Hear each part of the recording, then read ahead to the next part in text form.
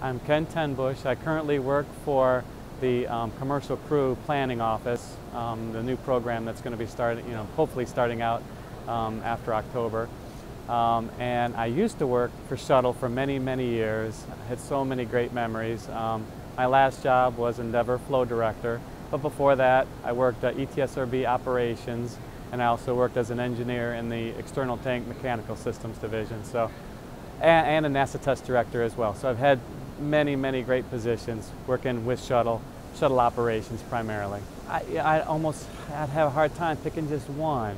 Probably the Endeavor Flow Director, that first launch, STS-123.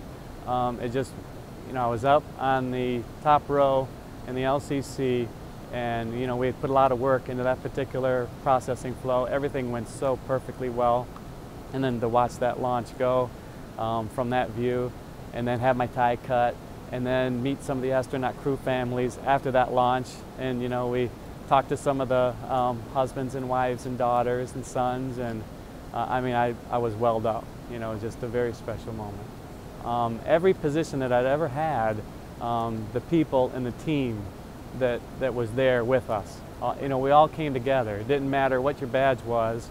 We worked together and we got the job done. And so just so many good memories with the people and the hearts, the souls that are out there, really good ones.